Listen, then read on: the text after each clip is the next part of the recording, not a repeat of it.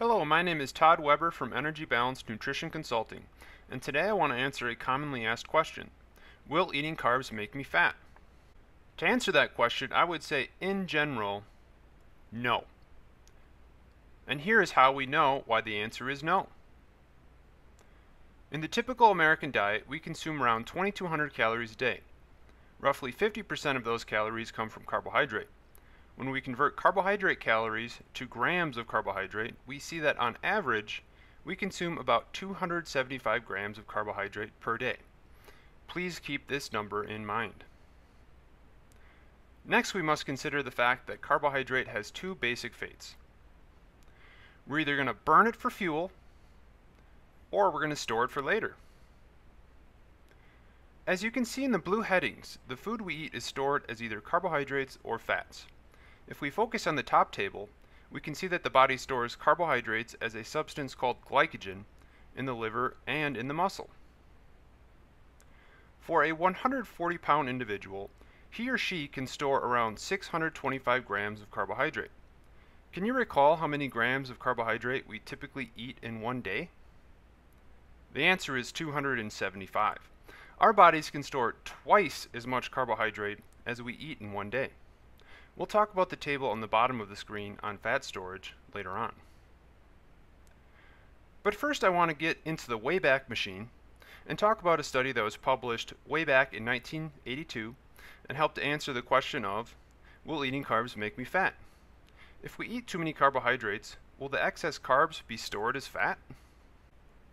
To answer this question, researchers had research participants consume close to 500 grams of carbohydrate in the form of bread, jam, and juice, with a little fat added in as well. Spoiler alert! What the researchers found is that even when massive amounts of carbohydrate are consumed, carbs are not converted to fat, i.e., eating too many carbs will not make you fat. Now let's take a closer look at the researchers' findings. In the far left-hand column, you see the subject's initials. In the next column, we see the amount of carbohydrate ingested was proportional to the subject's body mass and nearly averaged 500 grams. Substrate oxidation is a fancy way of saying how many calories were burned in terms of grams. CHO, conversion to glycogen, shows us how much carbohydrate was stored as carbohydrate. And finally, how many of those carbs were stored as fat? The word lipogenesis contains two words, lipo meaning lipid or fat, and genesis meaning the creation of. Lipogenesis is a scientific way to describe fat storage. This is pretty amazing stuff. Despite eating nearly double the amount of carbohydrate we would normally consume in one day, that is 275 grams, the research subjects converted no carbohydrate to fat, i.e., eating carbs will not make you fat. This same research group came back a few years later and said, okay, we know that eating a massive amount of carbohydrate for one day won't make us fat. But what if we do it over the course of several days? If you train your eyes to the blue shaded numbers below the graph, you will see the grams of carbohydrate consumed per day in this research study. During the first 3 days, the subjects consumed 42, 56, and 52 grams of carbohydrate. During the fourth day, they consumed a whopping 757 grams of carbohydrate. And you can see that after consuming that massive amount of carbohydrate, the subjects burned or oxidized a considerable amount of carbohydrate. And they also stored a considerable amount as glycogen. But they did not store any carbohydrate as fat until the following day, when the subjects consumed an additional mind-blowing 834 grams of carbohydrate.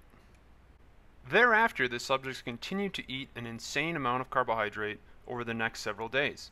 Carbohydrate storage capacity maxed out, and in this case, carbohydrate had to be stored as fat. Before we move on, I want to re-emphasize how ridiculous it would be in everyday life to consume over 800 grams of carbohydrate in one day, let alone day after day after day. To give you some perspective, if you were to eat an entire loaf of bread, jar of jam, and drink an entire 60-ounce container of orange juice, you would only be consuming 808 grams of carbohydrate. That's far less than several of the days in the research study. Ultimately, whether you're consuming carbohydrates, fats, or proteins, it still all boils down to energy balance. If you eat too much of anything, and that means carbs, fats, or proteins, it'll be stored as fat. However, even if your diet consisted of nearly 100% carbohydrate, provided you are in energy balance, you will not gain or lose weight. This type of diet would be completely impractical and difficult to attain, but I'm trying to emphasize the point here. Energy balance determines whether you gain or lose weight, not the amount of carbs you consume. We'll get back to this concept in a bit, but the next concept I would like to share with you now is the oxidative hierarchy. The oxidative hierarchy, along with energy balance, determines what we store and what we burn. The oxidative hierarchy is a process the body uses to determine the order that fuels are burned and is based upon how much of each fuel the body can store. For example, there's no storage form of alcohol, so if you consume alcohol with your meal, your body will burn that fuel first. Protein is next. Your body can't really store protein. Your body is made of protein. We build structures, enzymes, and muscles with protein, but we don't actually store any protein for future use. Carbohydrates are then burned next, and fats are burned last.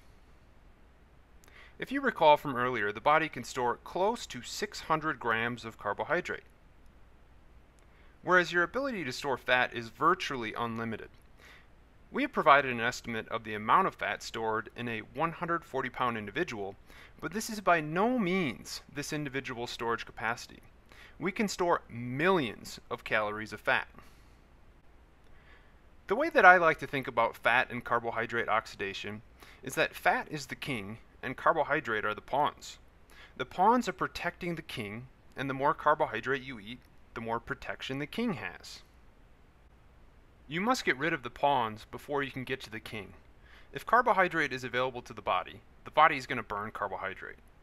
Fat is a reserve fuel, and your body has no intentions of using any of its reserves if it doesn't have to. As we saw earlier, carbs are not converted to fat unless you eat massive amounts of carbohydrates day after day after day. But carbs are protecting your fat stores. If carbohydrate is available to the body is going to burn carbohydrate. A study published 20 years ago now showed this very thing. Fat oxidation is not sensitive to dietary fat intake, i.e., it doesn't matter how much fat you eat. Eating more fat will not cause you to burn more fat. The body is going to preferentially burn carbs before it burns fat. You must get rid of the carbs to get to the fat. And here is another study stating the same thing. The results demonstrate that the rates of fat and of carbohydrate oxidation are not influenced by the fat content of a meal. I could show study after study after study showing the same thing, but I think you get the point. So your next question should be, so how do I utilize what I've learned in this video to lose unwanted weight? You have two primary options. Option one is that you eat less fat so that you have less fat for your body to burn or store, or eat less carbs so that you can get rid of the pawns and force your body to burn the fat. Option two is to burn more calories through exercise. And of course, your third and best option is to perform a combination of all three. Weight gain, weight loss, and weight maintenance really all boils down to energy balance. In weight maintenance, we are likely burning a mixture of carbs and fat. In weight gain, you are likely burning more carbs than you are fat. And in weight loss, you are removing the pawns and burning more fat than carbs. Yet another way to look at the fuel mixture pawn versus king relationship is to view it graphically.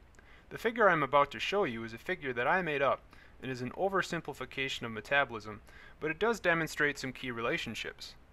To orient you to this graph, the blue shaded region on the top half of the graph represents burning carbohydrate, and the bottom red shaded region of the graph represents burning fat.